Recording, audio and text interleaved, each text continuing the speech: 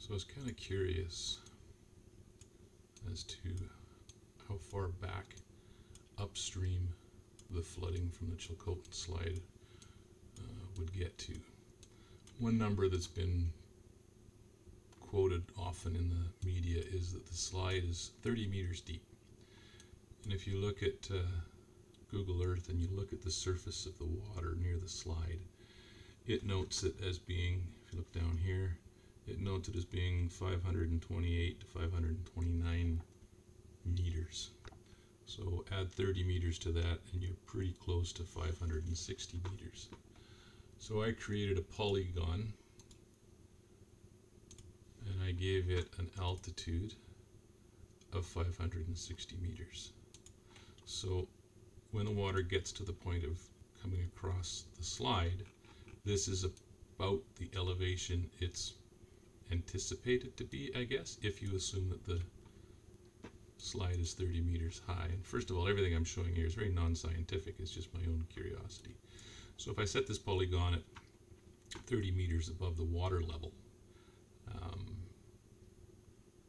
at the point of the slide, and then we start working our way back, we can kind of see where it would get to if it spills over the top at 30 meters above slide elevation. Now this is not sloped at all.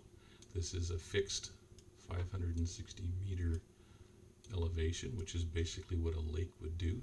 You get back into this farm back here, it looks like most of the farm is still well above flood level. Of course, as you work your way back upstream, the elevation of the river rises because that's kind of how it works. Water flows downhill. So as we get back further and further, the elevation difference becomes less and less. And then when we get back to a position, there's Withrow Creek, and we get back into here, and it's starting to become less and less. And at this point, my polygon and the surface of the river are at similar elevations. Hansville is still, where am I going? Hansville is still back here a ways.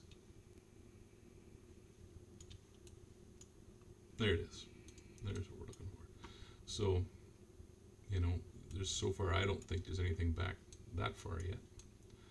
And then of course as we come ahead again, it starts to build up. So if it's 30 meters tall and it starts to spill at 30 meters and there's not much of a backlog behind it and the log jams don't back up and this is what things could look like when it starts spilling at 30 meters.